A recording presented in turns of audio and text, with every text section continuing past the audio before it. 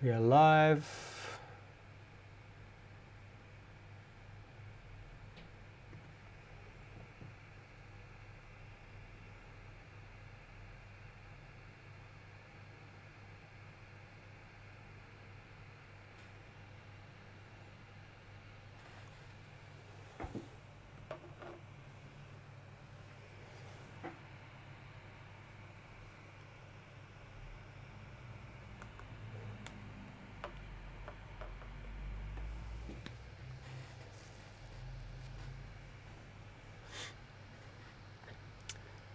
Hey, for everyone on Instagram Live, I'm doing this live from Facebook Live. So if you want to jump on and be able to actually see what I'm doing on the screen, I would recommend jumping on Facebook Live, because otherwise this is not going to make much sense to you watching right now on Instagram.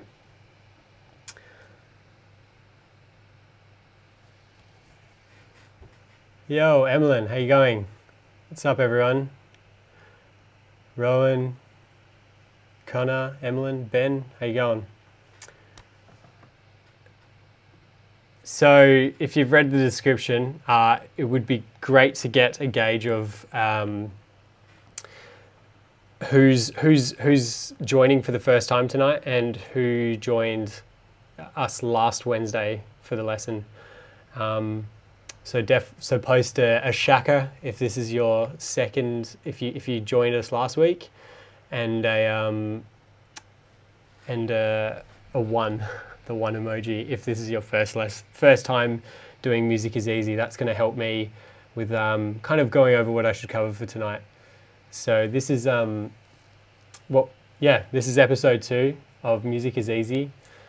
The whole purpose of Music is Easy is basically just to prove to everyone and show to everyone that you can make music too, regardless of your musical background, whether you've played an instrument before or this is your first time using any form of music instrument. So, you know, Ableton Live is very much a musical instrument.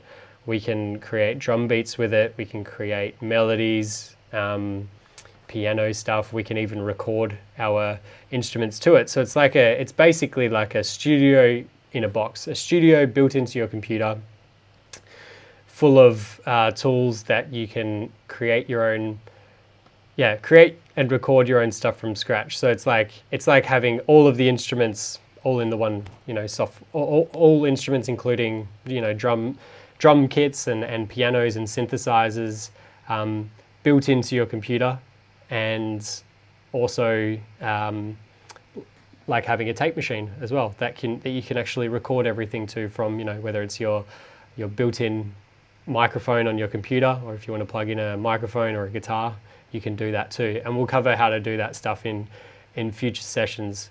Hey Connor, what's up? Ali, Olana, let's go, let's do it. So yeah, just for everyone on Instagram right now, just jump on Facebook Live, because you're actually going to be able to see what I'm doing. So I just thought I'd jump on Instagram Live to let you know that we're live on Facebook. So you can exit this, jump on the link that's in our bio on Instagram, and and come join us on Facebook. You can actually follow along if you want. So I'm gonna end the live stream on Instagram now, because I don't want to chew up all the bandwidth, I guess. But yeah, see you on Facebook Live.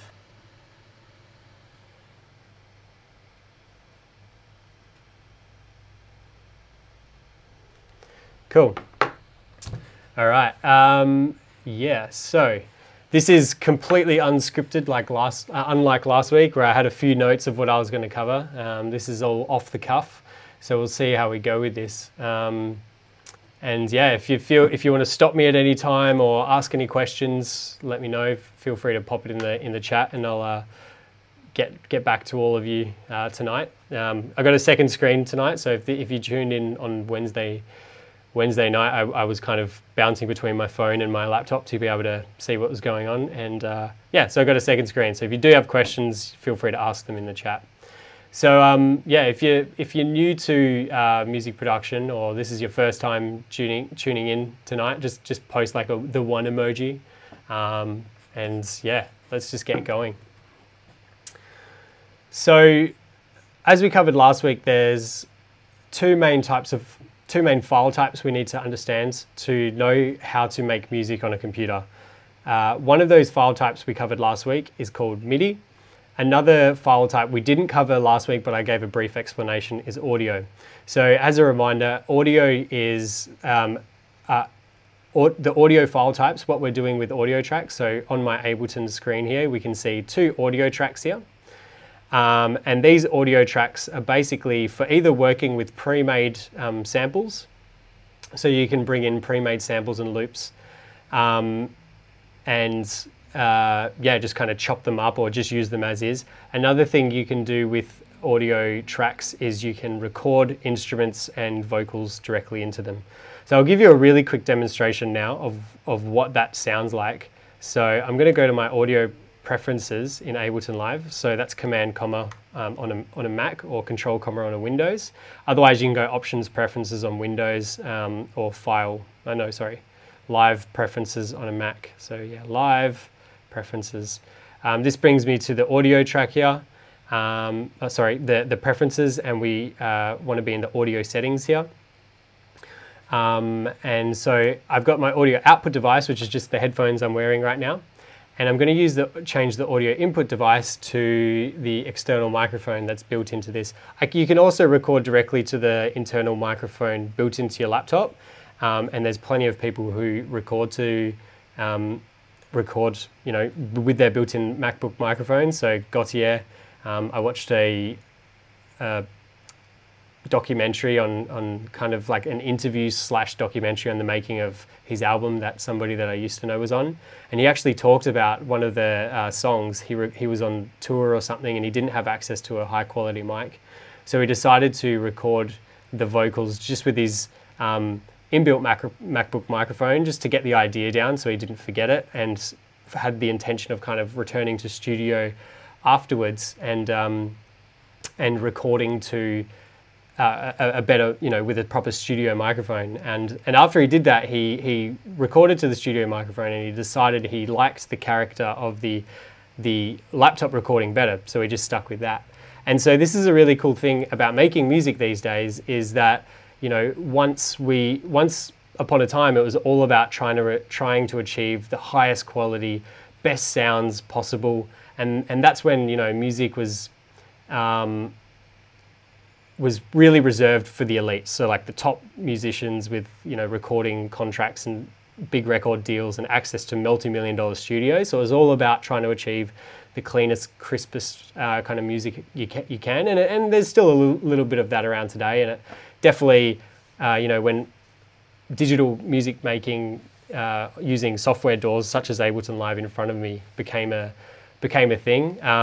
It was, people were still like, oh, what's the best quality microphone and stuff. But now these days, it's kind of cool. When people are challenging that, it's like, why does everything have to be, super crisp and polished and high quality? And that's when you jump on SoundCloud and listen to a bunch of really popular stuff there. Even on Spotify, there's a lot of really popular music out there that really challenges those traditional kind of mentalities of working on music, that everything has to be super high quality stuff. So yeah, I'm going to use my external microphone, and I'm just going to close this, and then now hopefully you'll see that in my external microphone, in the audio so in the audio track here, I've got audio 3, and I've got my little inputs and outputs on, and I can see audio from external in, and the input one there, which is this microphone right here on my headset.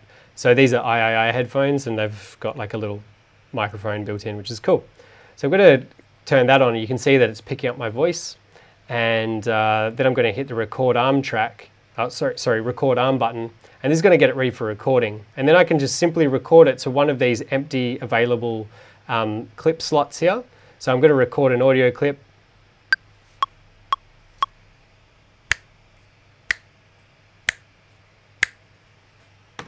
Cool. And now if I double click on the clip, so I hit spacebar to stop recording that then.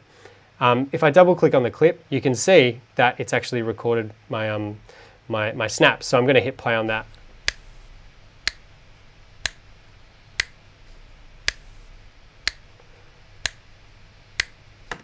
So that's pretty cool. It means that we can now record vocals, clicks, instruments if we want as well.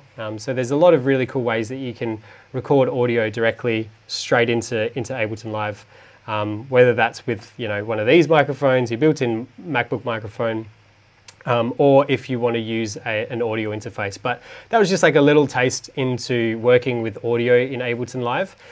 We'll do some future lessons on recording and the tools that you need for recording. If you want to record, yourself singing or playing an instrument, or maybe a friend singing or playing an instrument, you can do that as well. So yeah, cool. That's audio. There's so much you can do with audio. I can't wait to show you all of that stuff. But let's continue working with MIDI for tonight. So yeah. As I mentioned, as we learnt last week, MIDI is really great for when you actually want to create something internally within the computer from scratch, whether that's a drum beat, a melody, or a chord progression. And so we're going to get straight into making beats, because I did a little bit of talking and explaining things last week, and I talked for quite a long time. So this week we're just going to get straight into making beats. I asked last week what type of beat do we want to make, and I'll ask the same question again. So for everyone in the chat, everyone following along, what type of beat do we want to make? Do you want to make a house, or we did house last week, but give me a particular maybe genre or style, or something to some type of feeling for a beat, and we'll work on that. So we're going to start straight away making beats, and kind of I remember a bunch of different styles that were requested last week. So there was drum and bass, there was also hip hop, I think there was a trap and a dubstep maybe. So maybe what we'll do is we'll start off just making beats of different genres, just so we kind of go over all of the different genres to hopefully cover all the bases, and then just remember how we actually worked with MIDI from last week. So yeah, feel free to add some stuff to the chat there, add some suggestions, or maybe any other questions that you've got regarding MIDI, or anything that we covered last week, or anything that you want to know. Please keep in mind that this is the Music is Easy series, so we're going specifically over the basics of working with MIDI tonight. So try to keep the questions focused on that.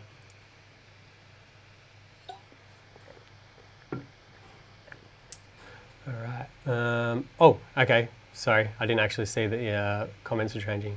Polo, what's up? Ben, Linda, Ali, Clayton, what's going on? Flume did too for his first album. Thanks, Stephen. Ali, and Kanye. Yeah, Kanye definitely used. Speaking of the microphones, definitely has used crap quality microphones, but it sounds great. Disclosures, cool. So liquid D and B. So let's do some D and B. The D's and B's. All right, let's start out with D's and B's, since there was a lot that drum and bass probably ended up being the second most popular request from last week. We did house music, the Lane 8 deep house. Yeah, okay, we kind of did house last week, but maybe we can just do another house beat as well tonight. So yeah, drum and bass by far was the second most popular. I think there was a lot of house requests at first, but then later on all the drum and bass kind of requests came in. Yeah, so let's do some drum and bass stuff. So in the chat for you drum and bass heads out there, what tempo do I want to be working at if I'm making drum and bass? So people who are familiar with drum and bass music, maybe you DJ it already. What is the typical tempo for drum and bass music?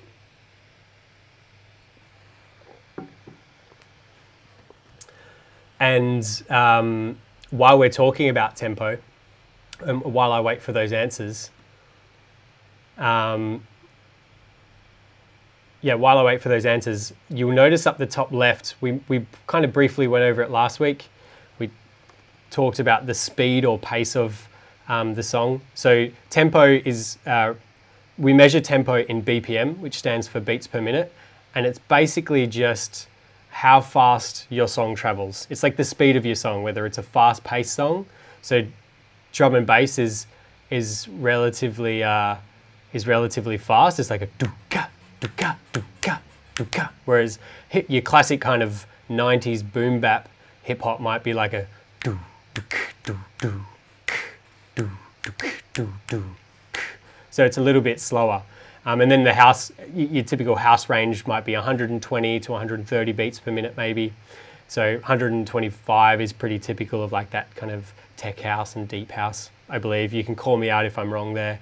But your house music's more like do, ka, do, ka. It's like a do, do, do, do, do, do, do, do. So yeah, we see Luke says 172 would be nice, but 174, brother. And lots of likes there on that comment. Yeah, Emmeline, yeah, 174 to 176 I think is your typical drum and bass speed. I'm no drum and bass aficionado. I know Shock One tuned in last week, and maybe he can weigh in on that if he's back in the chat room tonight. So yeah, what we're going to do is we're going to change up the top left. We're going to change the global BPM, it's called. I call it the master tempo, but the global BPM, where it says 120 by default up the top left, we're going to change this to 174. So 174 and enter. We can also click and drag this up and down. So this global BPM at the top is basically dictates. It dictates what the speed of everything in your track is kind of playing at. So if you're a DJ, you can kind of think of this as your master tempo, and all of these individual tracks are like the channels, you know, the decks of your mixer, the decks that are connected to your mixer. And it's like basically having all of those decks on sync, and they're all syncing to one master tempo, which is whatever our global BPM in Ableton Live is. So that's if you are coming from a DJ background. If you're not coming from from any musical background, just know that this number here basically dictates the speed or pace of our song. So yeah, we're going to go to, I very accidentally went to halftime of 174, I believe, which is 87, which is I didn't even mean to do that, but 174 is the tempo we're working at. So if I turn on my metronome, this is the speed of a lot of drum and bass music. So do ka, do ka, do ka, do ka, do ka, do ka, do ka, do ka. So that's the kind of beat that we want to be making tonight. If I played it a bit slower, like maybe more at a house tempo, like 125, as I said before, the house music is more do do do do do do do do do do do do do. Yeah, so please don't make memes of me beatboxing into Facebook Live. That would be very embarrassing. And also, if we played a bit slower, like your typical, you know, almost 90s boom, as I said, boom bap, hip hop music might be anywhere from like 80 to 100 beats per minute. And so yeah, this is a lot slower. So do do do do ka, do do ka, do do ka. Yeah. So let's go back to 174 and let's make a drum and bass beat. Anyone from last week remember where we typically will put our these do's and cars are brilliant. Thank you, Emmeline. Memes created. Yeah, so where was I? Does anyone remember from last week where we typically want to be putting our beats? Specifically, I'm talking about our snares or claps. We learnt this last week. So what I'm going to do, if you do remember where that is, put that in the chat, and I'm just going to find a cool drum instrument to kind of work with this drum and bass beat. So remember, to the left-hand side, this is like your toolbox of sounds.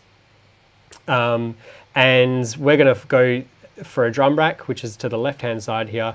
And I'm going to find just browse through. So I'm going to click on one and use the down arrow just to browse through the sounds.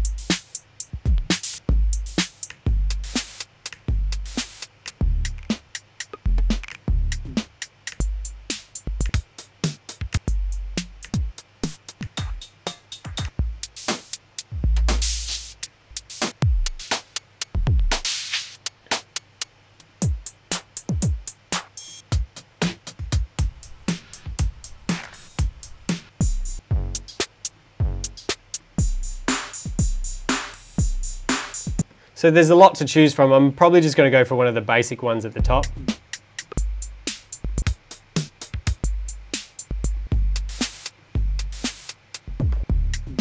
In future lessons, I will kind of teach you how to build your own custom drum racks using your own sounds from scratch, so we can make a much, you know, punchier, or make a drum sound at least that's more to specifically to the style that you're trying to make.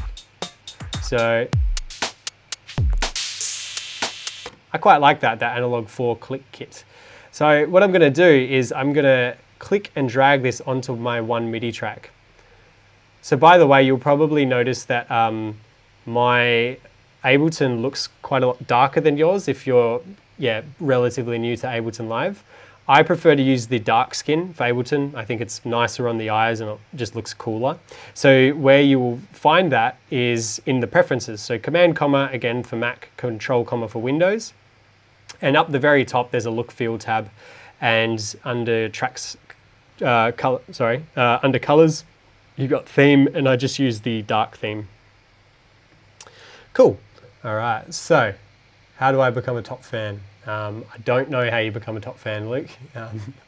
I'm just as new to this as you are. I heard the metronome on Ableton can give you corona. That wasn't funny, Damien. Nothing about Ableton Live can give you corona. I put the clap on the third quarter of the bar, but not sure. I think I know what you're talking there about there, Clayton, and you've got one of the claps right by the sound of it. So just again from last week, to create this beat, what we're going to do is remember each one of these cells here has the capacity to store a clip in it. So a MIDI clip is what we're about to create on this MIDI track. So remember, a MIDI track is kind of, you know, keeping it simple for now, is specifically for these software instruments where we can compose our own ideas from scratch, whether it's a drum beat or a melody or whatever. What we're going to do is we're going to double click in one of these cells, and that creates a MIDI clip. So as I said last week, each one of these cells has the capacity to store one clip on it, which is basically a loop. And you can think of each one of these cells as a different idea that you can use. So I'm going to go back to this. So what I've done is I've just double clicked. That's created my MIDI clip, and that's shown for me down the bottom section here, my clip view. So MIDI clip view, which actually allows me to input notes into the sound, input MIDI notes into the MIDI clip. So when I hit the play button on this clip, you'll notice that it's silent. All I'm hearing right now is the metronome, and that's because I've got the metronome on.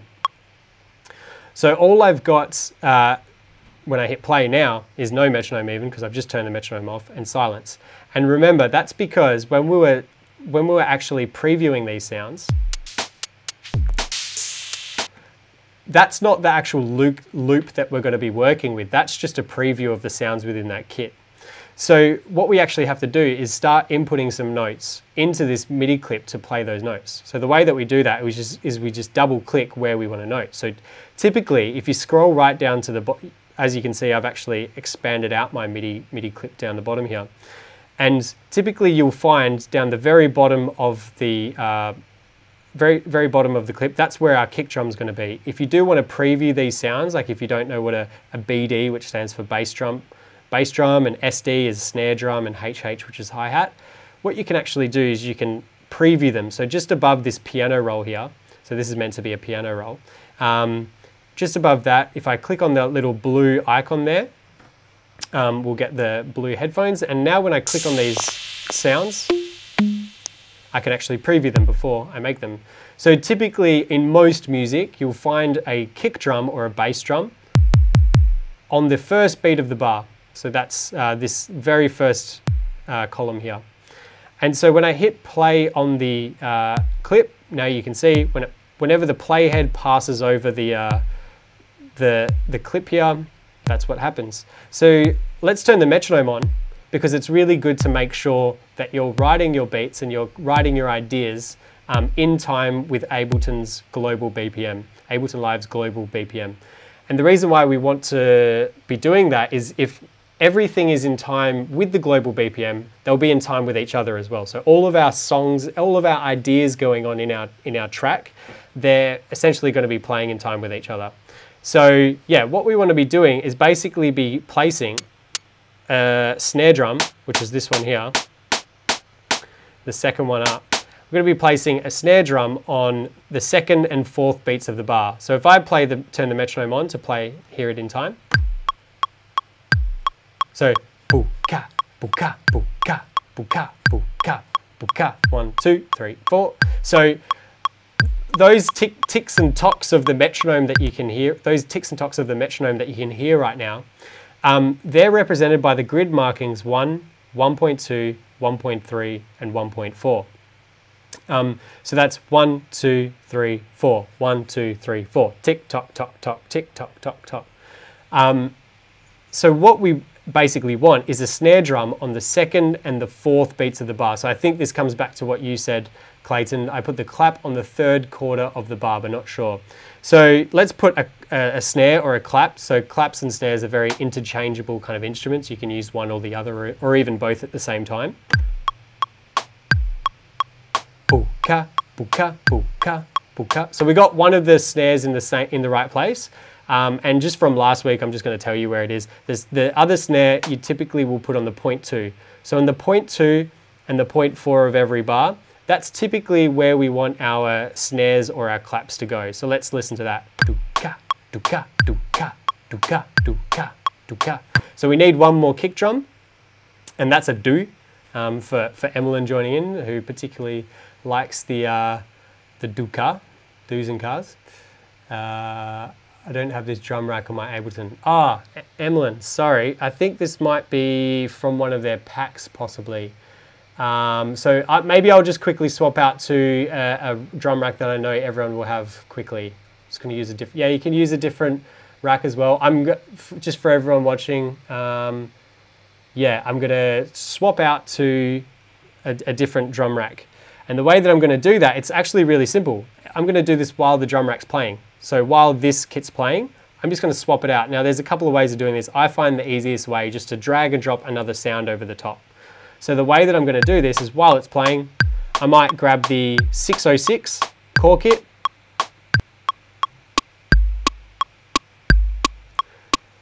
Cool. And you can hear that that's now swapped out the drum sound for the 606 core kit. And this is that drum rack that I'm using right here. The 606 core kit. So this is the instrument, and you see this whole bottom window here has two different views. So one of the views is going to show you the instrument that's on a MIDI track anyway. One of the views is going to show you the instrument that's on the track. So in this case, it's the 606 core kit, and on the other view, it's going to show you the MIDI clip that we're working on that's on the track. So this is the track view, and then this is the clip view. So what's on the track and what's in the clip on that selected track. So another way that you can do it is just double click on the track, so that 606 core kit, and that will show you the bottom window there. And if I want to see what's in the clip, I just double click on the clip, and then that shows me what's in the clip, so in the clip view. Yeah, so that's, and the other way is to click on these two tabs down the bottom. So I'm going to go in the clip view. There's one other way other than that, and that's the shift and tab key. And that goes between the two views there. So I want to actually use, I think I want to use a different snare, because as you can hear, when I play that one, it's quite short. So maybe something with a bit more psh to it, which is that one there. They're pretty much exactly the same. Anyway, I'm gonna use this one here. So basically what I want to do is I want to move these two snares that I've already created up to the next one. And a really quick and easy way of doing that is I click on the note. So I click on this black note on the piano roll, click on that. You can see that it highlights, it selects both of those snares in the clip, and then I can just press the up arrow. And now you can see that that's moved those snares up to the next note. So you can use the up and down arrows to bump notes up and down to different kind of sounds, and you can also use the left and right arrows to move them around. So that's something I really like to do when I'm making drum beats. I'll just kind of keep the loop looping, and while I'm creating notes, I'll just move them around with my arrows until I get them to the exact spot that I want them. So we'll do a bit of that in a second. So I want that do-ka, do-ka, do-ka, do-ka. So let's try put the kick drum there on 1.3.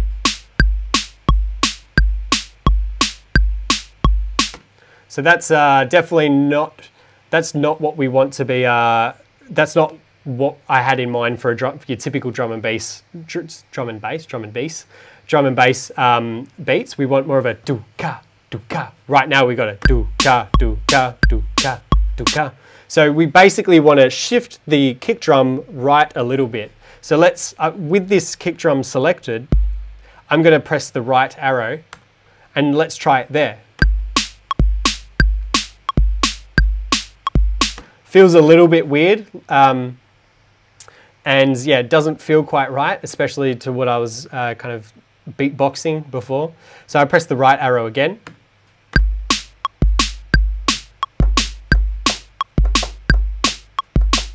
And that sounds pretty good to me. Cool.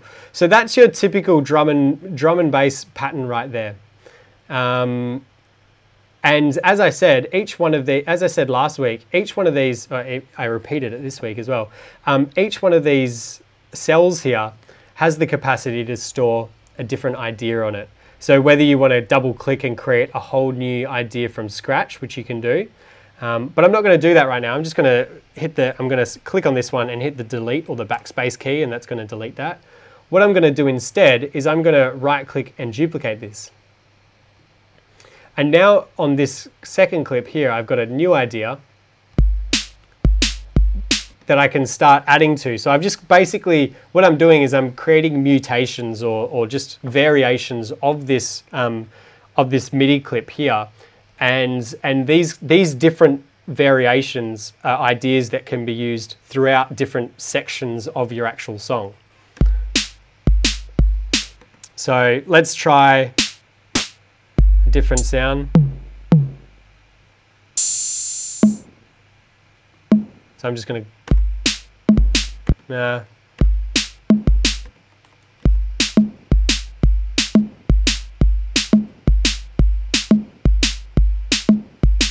that's pretty cool. So even just that one little addition, then I might go, all right, duplicate again. I'm going to come up with another variation of that. Maybe a different idea, so like a, so yeah, going to try do something like that.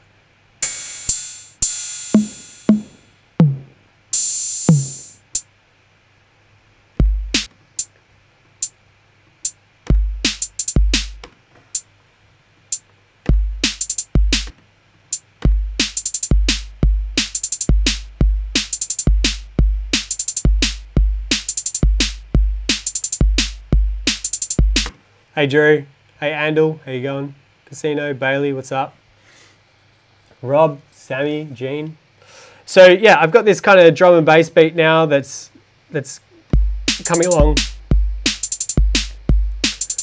And I guess while we're here, this would be a great kind of moment to be able to show you what these little, you'll notice that whenever I create a MIDI note, so whenever I double click to create a note, what these little red markers mean. So these are called velocity, I call them velocity poles. I don't know what the technical, they're velocity somethings, but velocity poles make sense because they look like little poles. And maybe Drew can chime in there. He might know the exact, Gene, Josh, what's up? He might know the technical term for them, but velocity poles is what we're going to stick with.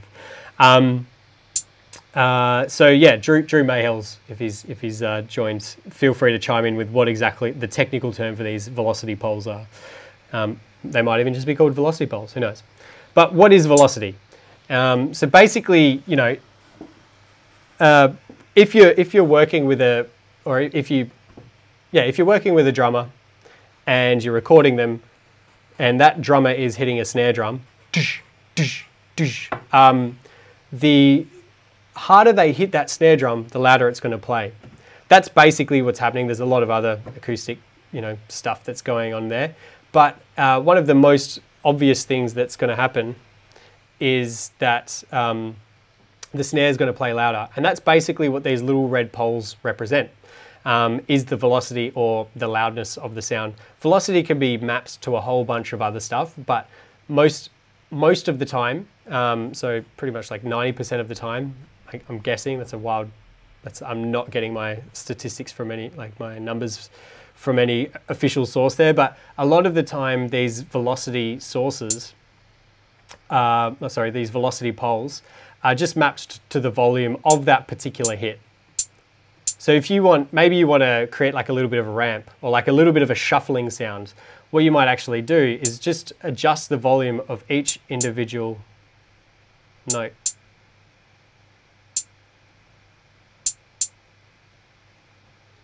So kind of to create this up and down shuffling.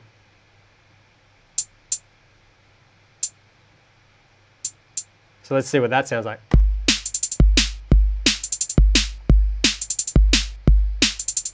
So it kind of has this. So hopefully you can hear that it's going up and down in volume. Do I believe velocity poles help with the swing on tracks? It's a great question, Gene. Glad you asked it. Yeah, so velocity is a way of adding expression to your MIDI clips. So it gives them more expression, and it helps with the kind of feeling of the track.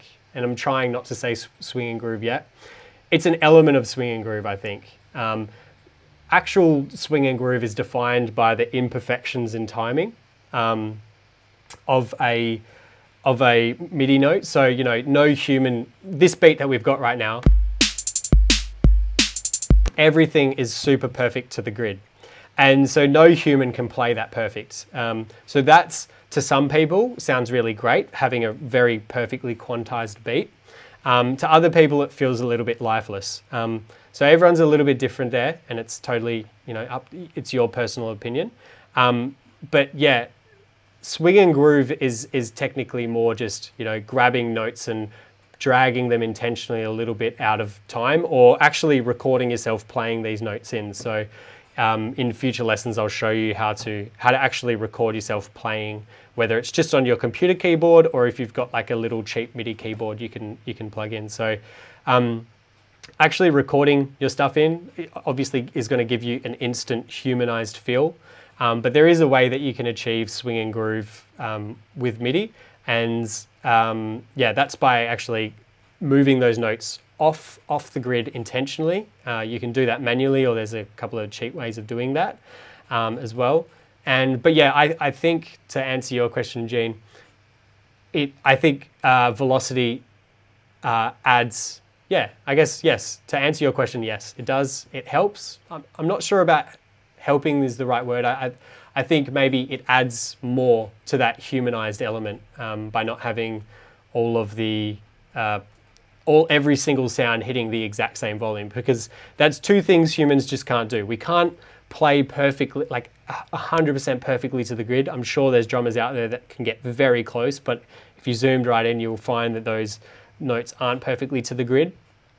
And another thing that we can't do is hit the same snare, like, you know, the snare drum twice at the exact same volume. We can hit it pretty close, but not exactly the same. So yeah, changes in velocity and, you know, adjusting notes off the grid definitely add to that humanized element. And swing and groove is definitely genre dependent. Some genres and some particular songs will stick 100% to the grid, especially, you know, music that typical EDM style DJs want to play, because they want it to be nice and easy to mix. If you've got two different songs with notes that are off the grid, it can be quite hard to mix, and you'll get a lot of like kind of like double, like do do do do do. But other genres of music and other people just prefer to have a more kind of human feeling beat. So and personal preference and genre dependent. So great question. Cool. All right, so we got this beat now, and so we've got a few different variations. And then I'll play the next one.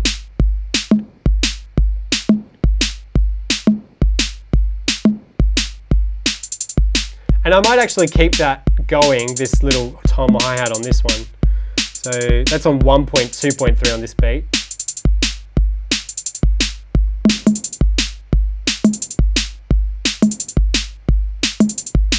And so that feels like it's kind of evolving. And so this could be like your intro of the song. And then after 4 bars, you add this one element just to make it feel like it's moving forward a little bit. And then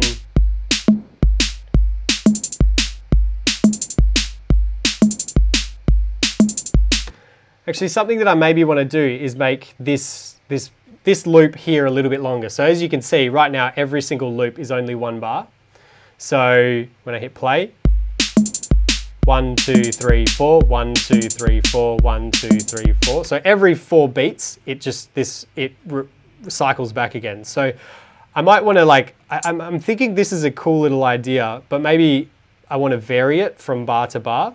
So what I'm actually going to do is I'm going to move my mouse over to the left here, and you can see that I've got duplicate loop.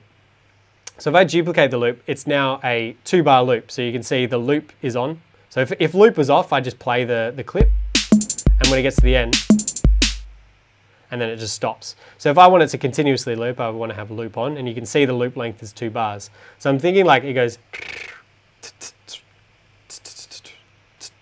So pretty much what it's doing now.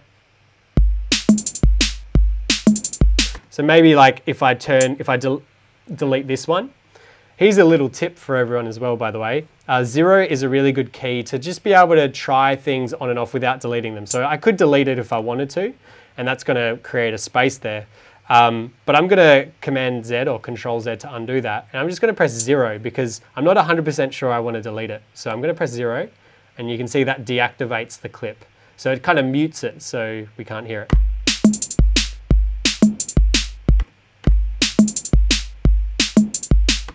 And so what I'm going to do now is like, that's still not quite exactly what I had in my head. So I want to zoom in a little bit. And right now my MIDI clip resolution is 1/16, which means there's a total of 1, 2, 3, 4, 5, 6, 7, 8, 9, 10, 11, 12, 13, 14, 15, 16. So there's 16 possible notes per bar. But I'm thinking that I'm going to have to zoom in. So I'll move this to the right and see if that's right.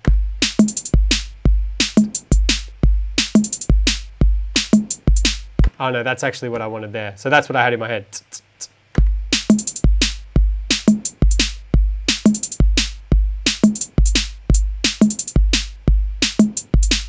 So that's what I had in my head. But if I did want to try zoom in and make a slightly, because you can see right now I've only got the option of here or here, but if I wanted to have something in between there, I could zoom in. And the way that I can zoom in is if I'm using a trackpad, I can just like do the pinch to, like with 2 fingers, so pinch to zoom thing. So pinch to zoom, and now you can see, oh, I think I've got a fixed grid on. Why do I have a fixed grid? So as I zoom in, so right click on the grid, and it should by default be set to an adaptive grid of narrow, which means the grid adapts as you zoom in. So as I zoom in, this grid is now 1/32 down the bottom here. So I can now move this.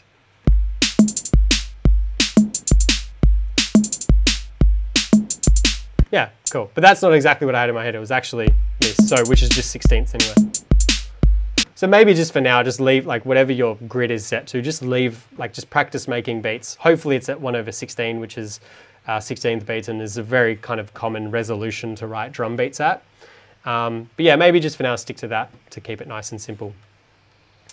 Okay, so as I mentioned at the start of this session, last week we looked at, we pretty much did this. We looked at this particular view here, which is called session view. And so basically in session view, we've got all of our tracks, so all individual tracks. This is one track that I'm working with right now, which is a drum beat, laid over the top of one another, or just side by side, sorry. They're laid out horizontally next to each other. So each track you can think of as a different layer. So we could have another track, and this one could be specifically for bass sounds, and then another track, and this one could be specifically for piano sounds, and then another track, maybe an audio track this time.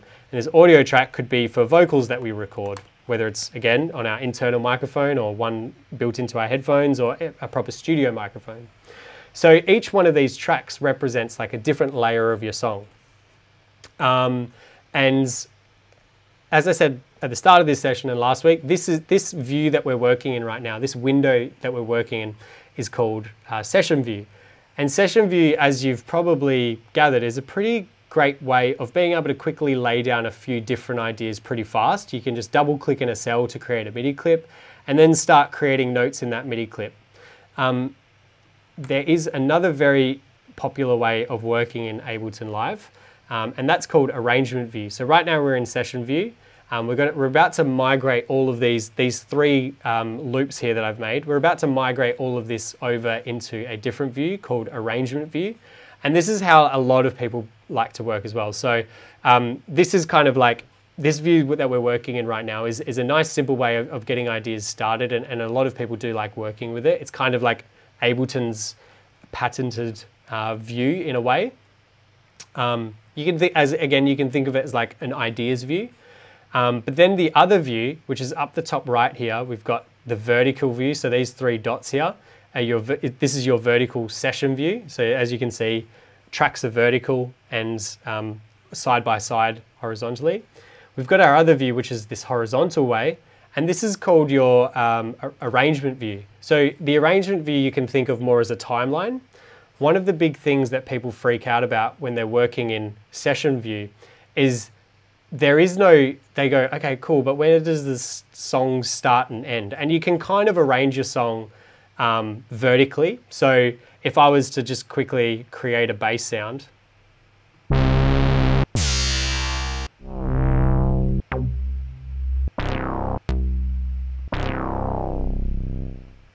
and I'm drag and dropping this into this blank space where it says drop files and devices here, Ableton instantly knows, okay, cool, that's a MIDI track, so that's a MIDI instrument, so I'm gonna instantly create a MIDI track.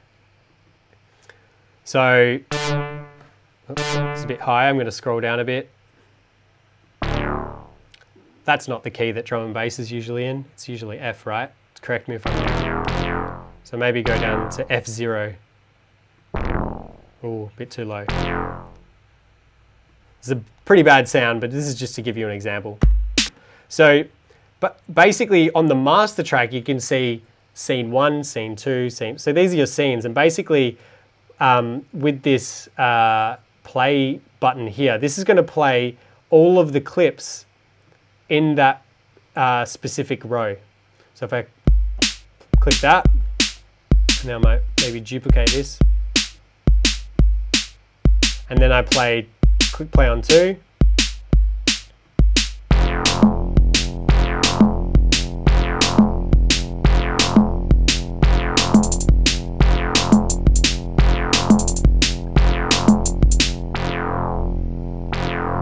So you can see that each one of these is going to trigger a different idea, like a different row of clips to play. And yeah, so some people really like working in this view, and if this view makes sense to you, that's awesome. I would say stick with this view. But I've noticed probably a lot more of the people that I teach do prefer the arrangement view from start to finish, and Ableton's probably not going to like me for saying that, because this is, yeah, their special view. But a lot of the students that I teach definitely prefer this view. I'm someone who kind of definitely starts and finishes all of my ideas from start to finish in the arrangement view. This is kind of your classic door view. So, you know, all of Ableton's main competing software doors, such as, you know, Logic, Cubase, Pro Tools, FL Studio, GarageBand even, they're very much based around this workflow of a start to finish linear timeline way of structure of working. And I think that is a lot more comfortable for some people to kind of grasp the concept of, because there's a clear start and a clear end. Whereas when you're working in session view, everything's just an infinite loop and there's no particular start or finish. This is, by the way, this is also a really great view for performing live in. So kind of like imagining that each one of these different clips is a different idea, and you can almost perform or like DJ them together, which is really fun. But yeah, this is a good idea. This is a good view for, and really, I'll start again there. This is a great view for a lot of people. Session view, people love it because it's super quick and easy to work with, and it's a really great view for putting your ideas together in. Arrangement view is your other main view, and a lot of people do prefer arrangement view as well. There is no right and wrong. One of the big things to remember when it comes to making music is that it's an art form, it's not a science. So there is no such thing as right and wrong. There's no one that can ever, as long as you like what you're making, as long as you can back it and you say, hey, I like this is pretty cool. As long as you can think that, no one will ever be able to tell you that it's wrong. And that comes down to the different ways you use the program to make music as well. So part of making music is about finding the process that makes the most sense to you. So, you know, Luke, I'm not sure if he might be getting ready for his live stream now, but if he's still in the chat room, he's, you know, recently found working with hardware really works for him, and he really likes a different music making software called Serato Studio for working on his ideas, and that makes the most sense to him. So, you know, music making is not meant to be hard. It's actually quite easy. That's why this series is called Music is Easy. It's really just about finding the process that is the least intimidating. So when you open up a track, it's almost like you're playing a computer game as opposed to being overwhelmed by all of the different options available to you. I'm just going to quickly get to the comments and then we'll finish up by moving into arrangement view. Adds emphasis to certain notes, give them a more human feel. Liam, I've never used Ableton, but I'd eventually want to try it out. What benefits does it have over FL? Probably just the fact that it's an actual music making software, unlike FL. Will this be uploaded to YouTube later? Yep, Clayton, we'll be uploading this to YouTube. The last week's is on YouTube as well, and we're also going to be uploading to YouTube the highlights reel, so you can kind of just get all the good stuff without me just talking randomly to people in the chat. Hey Michael, hey Brett, how you going? Thanks for whoever's replying on behalf of Lab 6 as well, by the way. Mitch, Greg, what's up? Peter, there's also some differences such as how the channel system works instead of routing. Yes. Joel Smith definitely, yeah, cool. All right, sweet. So, as I said, there's another very popular kind of way of making music, and that is in arrangement view. And I'll kind of migrate everything over to arrangement view, and then I'll show you why I like to work in it. So as I said, I kind of start my ideas from scratch in this view most of the time. I've got an Ableton Push 2, and the Push 2 workflow is very much kind of focused around session view. So I'm kind of warming up to this view at the moment, but it'll be a while before I'm completely converted over. Yeah, for the time being, I'm still very much into this arrangement view way of working, which is a bit old-fashioned, I know, but whatever. So I'll show you if you've got ideas in this view. By the way, I'm hitting the Tab key to go between the two different views. So Tab is the shortcut between the two views if you don't want to be clicking on these two icons here. So yeah, where was I? So there's a couple of ways you can migrate all of your clips from session view into arrangement view. One easy way is to do a Command A or Control A to select all, or I can just click and drag to highlight all the notes. I can click on the top clip here, and you can see that's like I'm clicking and dragging it around as if to move it around. And then I can just hit the Tab key and drop it straight onto this view. So that's option A. Another option is if you do like to work in this view, so this is, as I said, this is the session view, and this is a really great way to kind of perform your tracks in. So what you might want to do is go, all right, I've come up with all my different ideas and loops, and I've figured out kind of how I want my song structure to be. And so what I want to do now is I want to record this into my arrangement view, so then I can go into arrangement view afterwards and just kind of neaten it up and finalize the edit. So it's like a finished song. So I'm going to show you that way now as well. So what I want to basically do is I want to turn my push off, so this turns off, hopefully. And I'm going to turn my other keyboard off. Turn that off there. There we go. So I want record arm off on the tracks. And what I'm going to do is hit the master record up the top here. So when I'm going to get this track ready to play, I'm going to hit the space bar. And then I'm just going to hit record. And you can see when I move over to this view, that's actually being recorded into my arrangement view here. So maybe go. And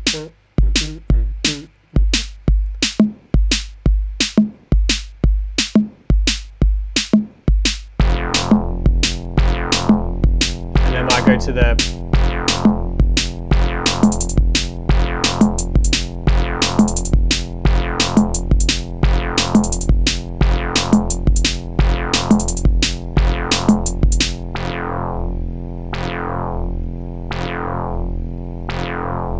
cool.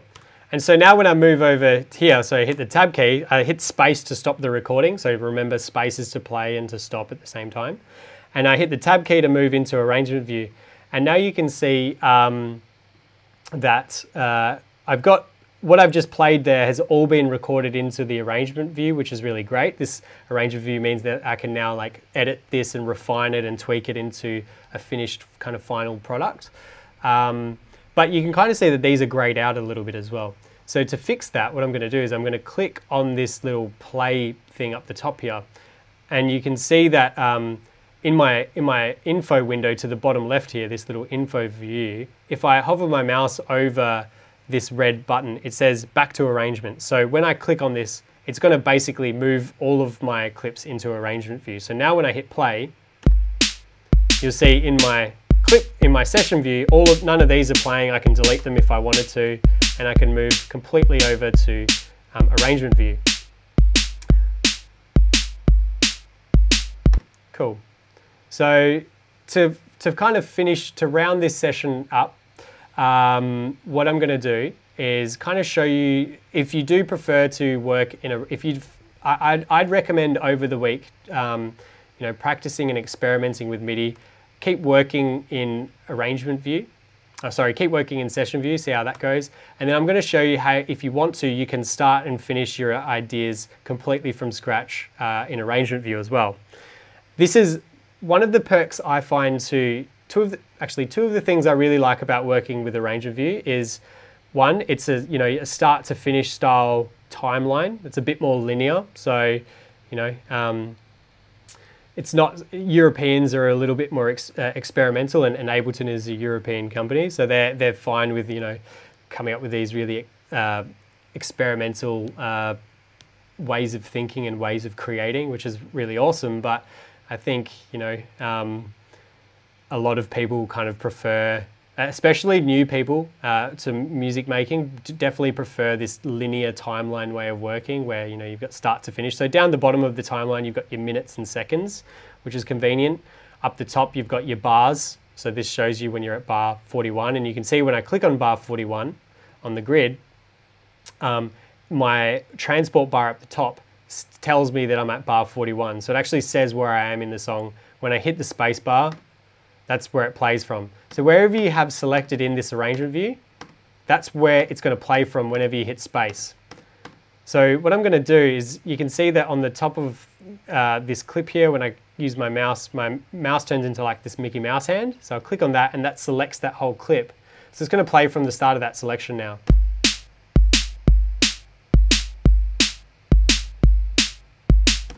So I actually want to create maybe a new MIDI clip from scratch. I'm going to maybe delete this analog because it's not very good, to be honest.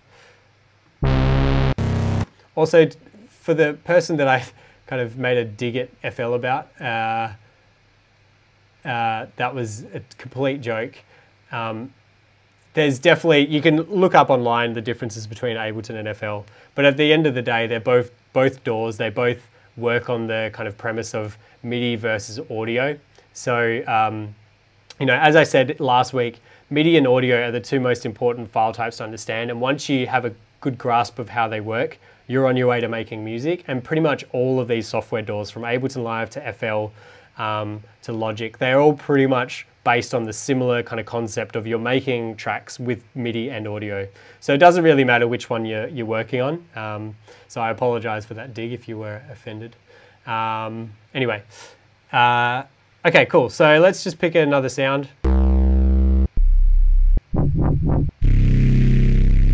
Maybe I'm going to make one from scratch, give you like a little sneak peek at just how you know, how flexible this Ableton is, and how much you can just, you know, design your own sounds from scratch. So I might go, and so what I'm going to do is I'm going to, this is Wavetable, which is a software synth by Ableton. It's a really good one too. I'm going to highlight the area. So the way that we create a clip in Ableton is we double click the cell, and that automatically creates a clip that we can start editing. It's not that simple in, in session view. It's not that simple in arrangement view. In arrangement view, we can double click, but it only creates a clip as long as the grid is kind of, you know, the width of the grid. And when we duplicate this, when we extend this out, you can see that it just makes lots of little short loops there.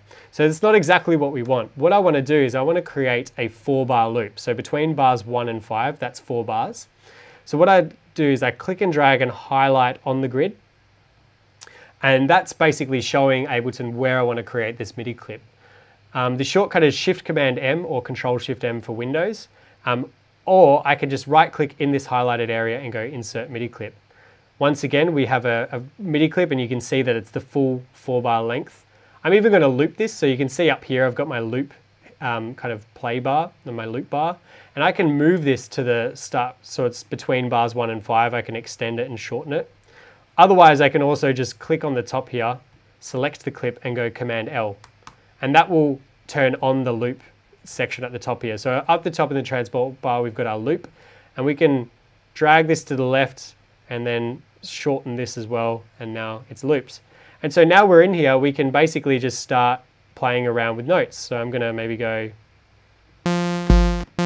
too high. I'm going to go down to F1.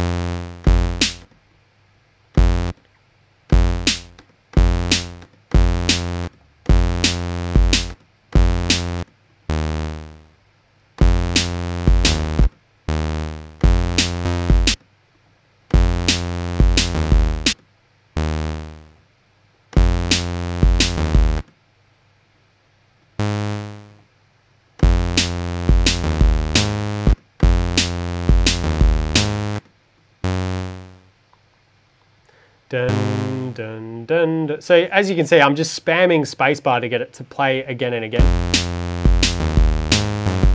Dun, dun, dun, dun, dun.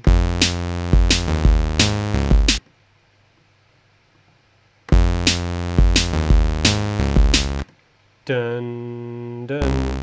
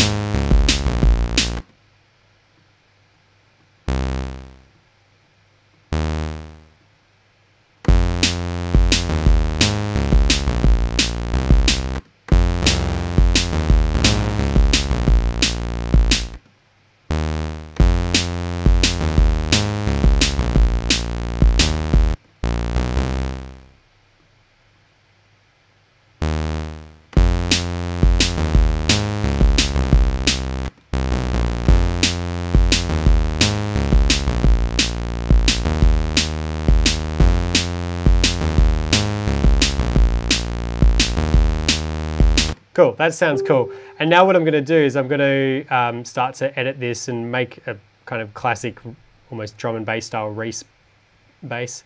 And this is just this is a bit more advanced, so I'm not really going to explain this too much. This is just to show you how you can actually completely synthesize your own sounds from scratch.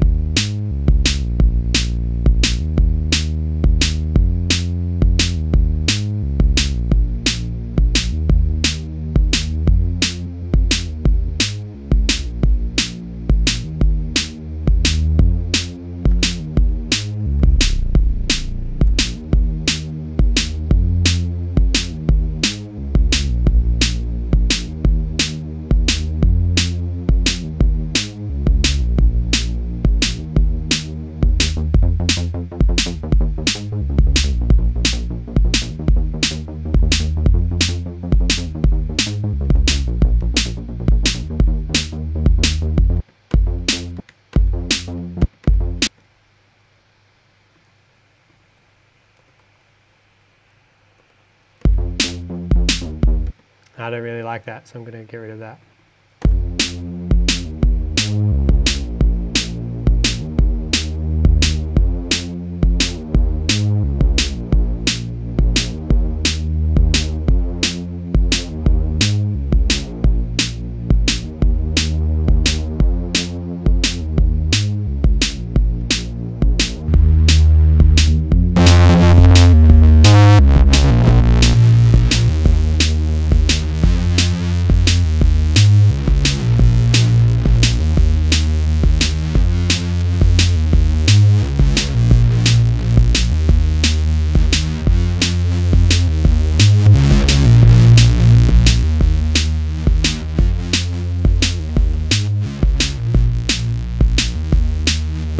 And that's a pretty average bass line, but yeah, you could kind of maybe add a bit of glide to it as well.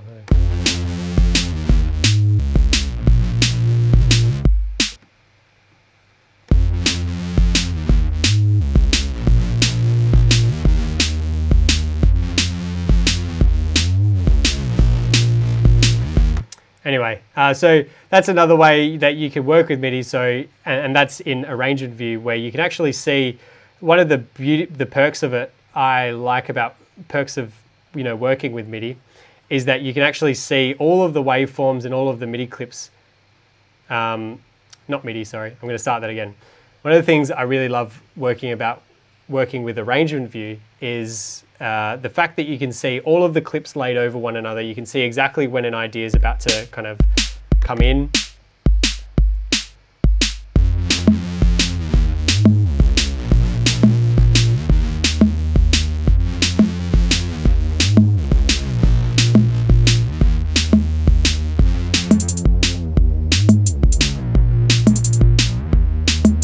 So you can see exactly when stuff's going to come in. If it's an audio clip, you can actually see the waveforms laid over the top.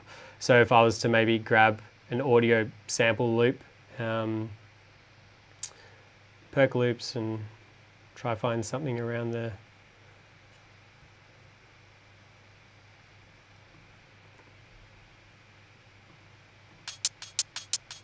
Some document one loops.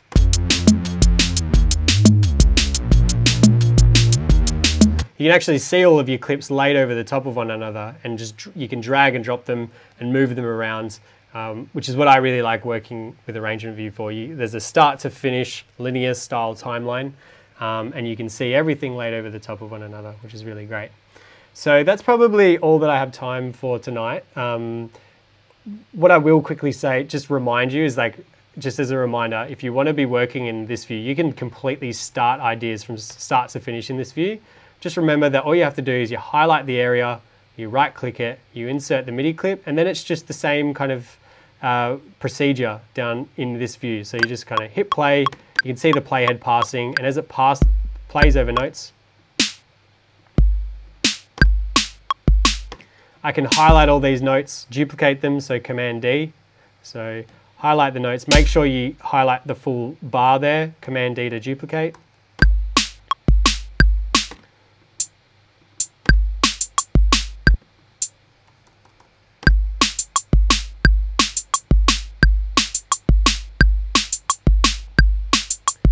Cool, so maybe we'll do after this just one more session on MIDI. We might make, move on to a different genre. So feel free to add your genres that you want to make the beat of in the chat. Yeah, and we'll work on a different style of beat next week. One more session on MIDI. So we'll make a beat and maybe focus a little bit more next week. We'll make the beat really fast and then focus a little bit more next week on melody. So coming up with melody with your beats, and yeah, we'll focus completely on arrangement view. So I think you've had a good dose of session view and a nice little introduction into arrangement view. So yeah, next week we'll focus specifically on arrangement view. If you've got any suggestions that you want to add, feel free to add them to the chat. And what else?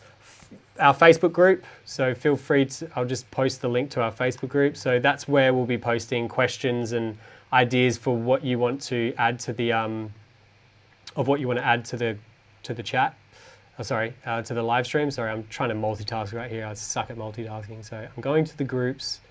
I'm going to copy and paste the link for the group into this. So feel free to join the group. It's a open group and that's where we're going to talk about.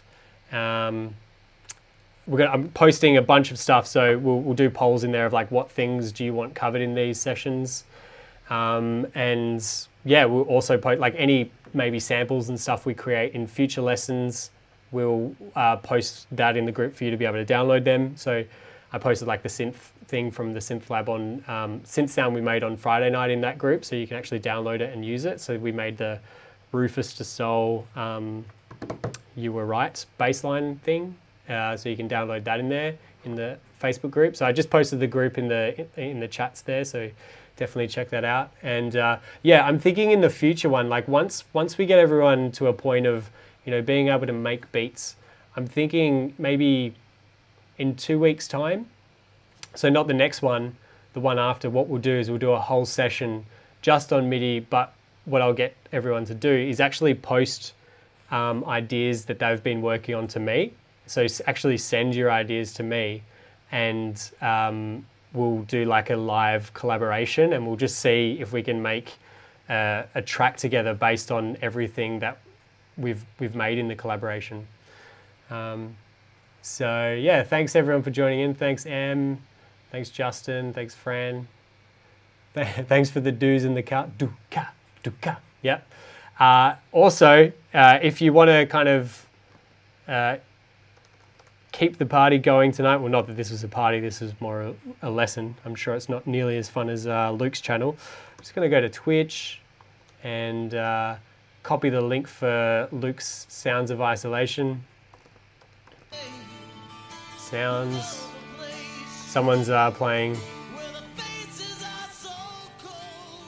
Okay, I don't know what that was.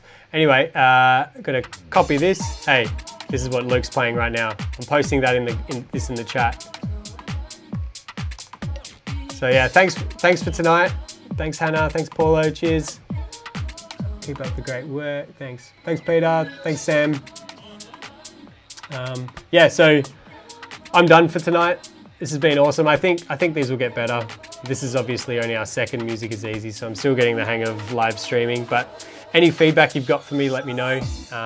Yeah, Luke is playing over in the Sounds of Isolation channel, Twitch channel, a bit of tech house tonight, so nice soundtrack for your Wednesday night, the hump day. Cool. Thanks, Amber. Streaming UK Garage. Yeah, nice. I'm listening to it right now. I'm not sure if you can, oh, I think you can probably hear it as well. So this is Luke's channel playing right now. All right, I'm gonna leave it at that. Thanks so much, everyone. See ya.